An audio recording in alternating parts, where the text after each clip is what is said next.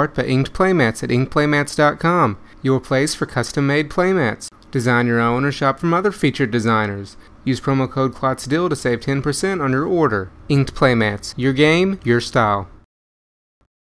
To do on their website, and come join us for a fun, friendly F&M environment.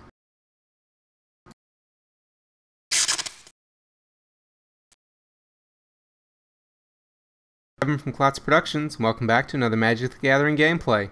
For this match we have Josh playing red-green aggro, and he's going up against John with red-white humans. Josh started on the play for this game and laid down a forest and cast a Birds of Paradise.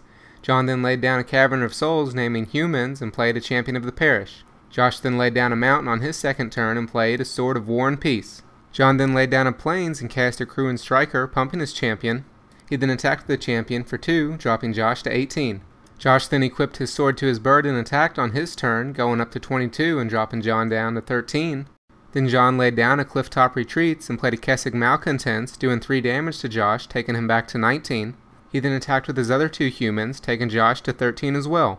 Josh attacked with his bird again, making the life total 17 to 7.